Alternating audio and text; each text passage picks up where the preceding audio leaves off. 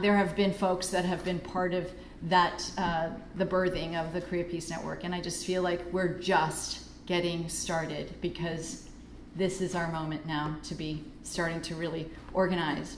So I'm here to talk a little bit about our trip to South Korea and some of the reflections in our discussions with the South Korean women's groups. And so let me just do that. And also some insights, I feel like, for how we need to start shifting in this historic moment.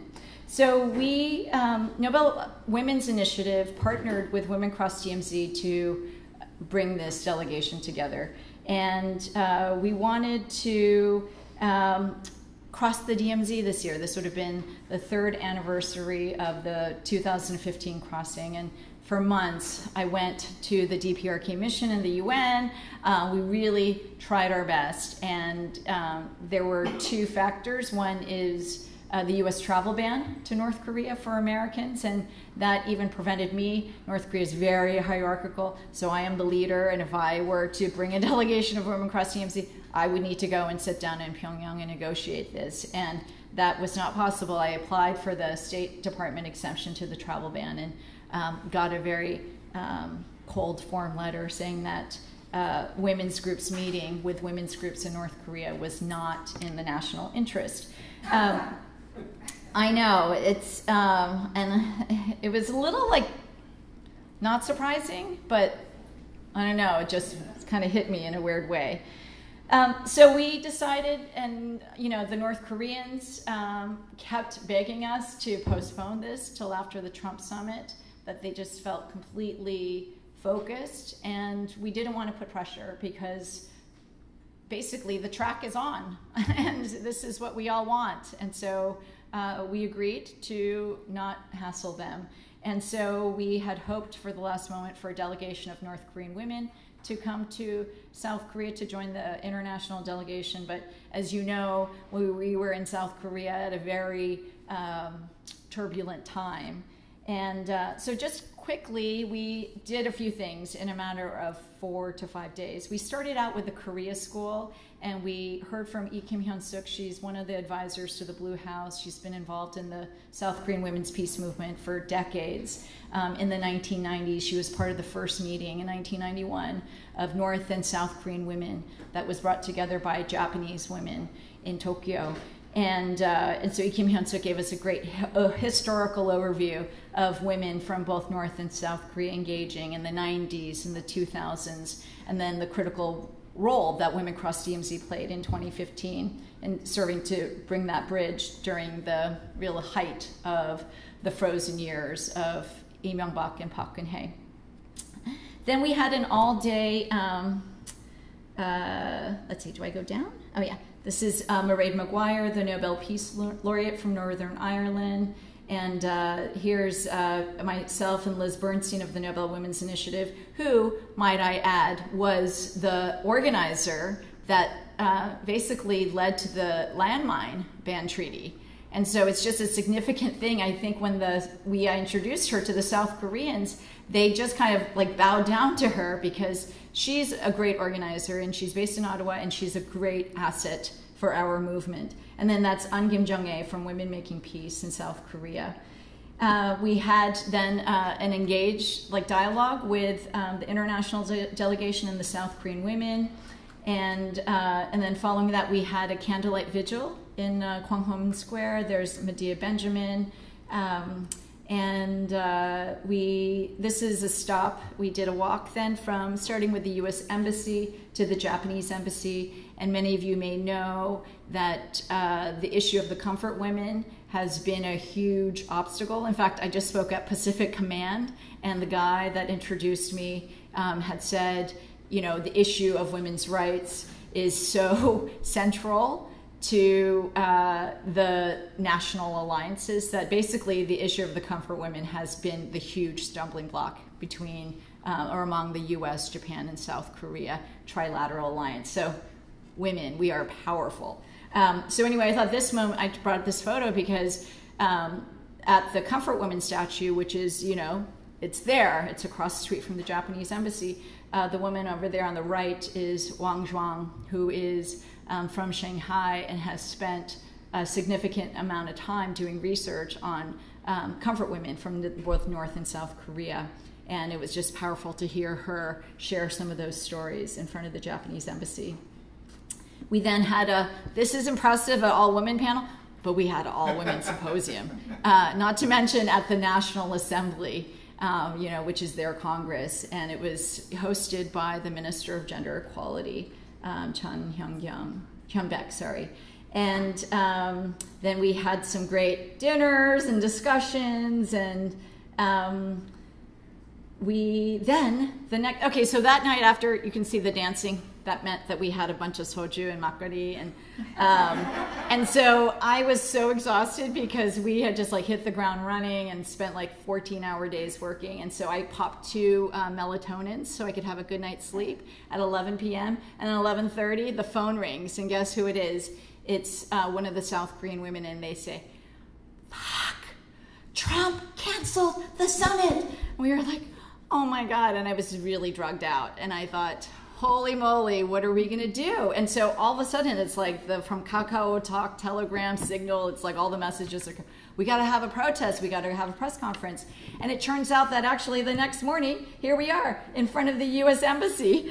We actually had a meeting with the US Embassy at 9 a.m. And that's Ed Sigurton from the Charge d'Affaires of the US Embassy in Seoul. And so that was really an interesting discussion, and right afterwards they tweeted that they had this meeting with Women Across DMZ and the Nobel Women's Initiative, which was funny because we didn't tell them that this was happening right afterwards, which was a press conference and a protest outside of the US Embassy. And we got huge media attention, and it was like so perfect to be there to say, we women, you better talk. You better get back to the table, Trump. And it was awesome. I think every major media in South Korea and Reuters and AP covered this. So I think it was crucially important that we were there. And this is awesome. This is a Russian woman, Olga Maltseva, holding up the sign too. America to denuclearize. Well, Russia to denuclearize. But and then we had a nice lunch with the Minister of Gender Equality. And then and then actually that afternoon, after the protest, we actually saw the US Embassy again, 3 times in one day, at the Canadian Embassy, because they hosted us for a reception. And the 5 ambassadors came to that reception. And the Canadian ambassador said, that is unheard of. There are so many events that they're invited to.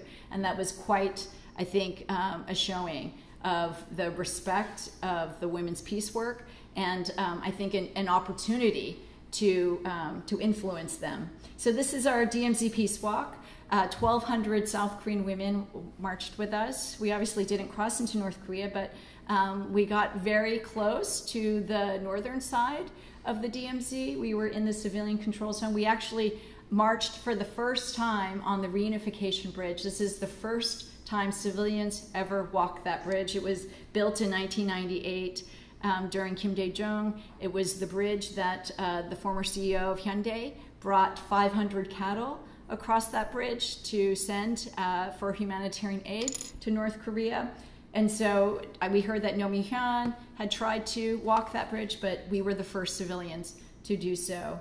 And it was very moving to be in the DMZ again after our historic crossing in 2015. So just some quick reflections about being in South Korea, including some of our discussions with the South Korean government, with the Ministry of Foreign Affairs.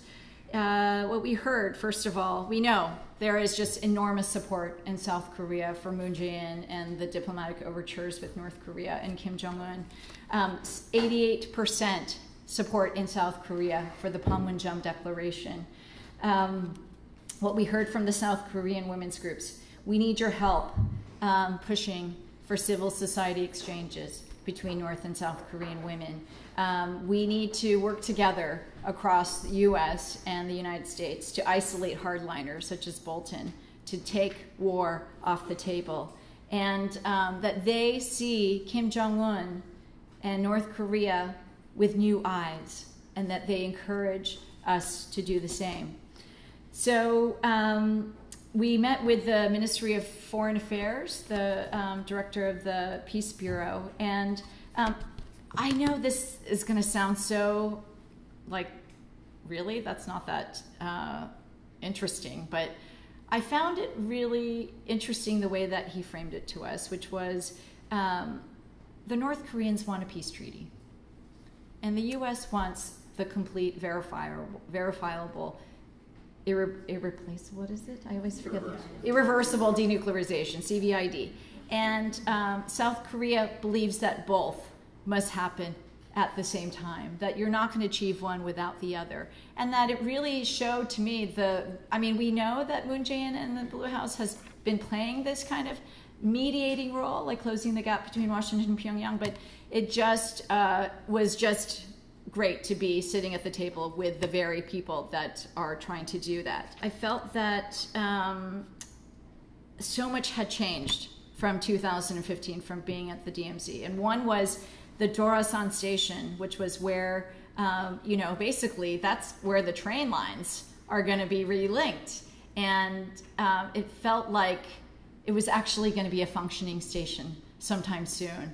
And when we arrived at Dorasan Station in 2015, I had this kind of like PTSD almost, being at that place, because that when we crossed the DMZ in 2015, that was where like 250 journalists had met us, and they were like hungry wolves. And we had decided that ChristineAhn would not be anywhere at that press conference, and that we had this internal debate about whether I should even be anywhere visible during the peace walk, because they had heard that there were potential acid attacks. And my daughter and my husband had flown from Hawaii to meet us on the other side of the DMZ. And so, it was just like, that felt to me so surreal that was potentially the feeling then. But just how extraordinary the political climate had changed in South Korea, that because of people's movements and social movements that led the Candlelight Revolution to ouster Park Geun-hye, that the sea change in the politics allowed such a thing as the Panmunjom meeting to even take place. And so I guess my closing words are that it's so incredible, and also to see South Korean activists who either were depressed and got ill during the 10 years of frozen relations, were forced to do other work, or basically went underground, could now basically take the plans that were on the shelves, gathering dust for 10 years, to be revived. And so I feel like what we're going to see in the next several years under this Moon administration is going to be an even more powerful and organized peace movement. And so we need to mirror that and be organized and powerful here, because what we know from past deals, whether it's the agreed framework or the breakthroughs during the Bush administration, is two things. One is the opposition party in Congress that doesn't want any political progress to be made by whoever's in power, whether it's Clinton and then the Newt Gingrich Republicans that blocked any progress on the agreed framework, or the hardliners within the administration. We know that some of the breakthroughs during the Bush administration that Christopher Hill and Condoleezza Rice actually got through was basically hijacked by Bolton and Dick Cheney and Rumsfeld. So we're going to see the same thing. We need to be more organized and ready to have a more powerful base on the ground. So I close with that, and I actually close with one last bit of information that I think should be inspiring to everybody, which is Women Cross DMZ applied for a grant from a foundation called the Novo Fund.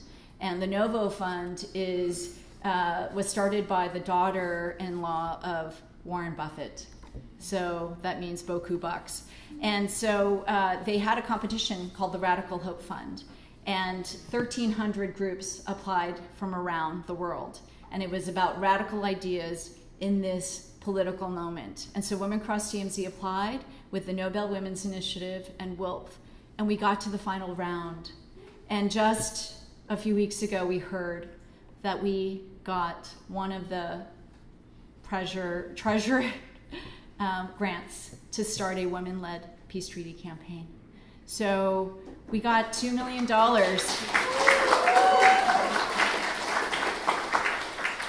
to launch a women-led peace treaty campaign. So it's hugely exciting. It means I'll get even less sleep, but I feel like there's infrastructure now, and we have a backbone to move us forward. So anyway, just those are some comments, and let's work together. We have a lot of work to do.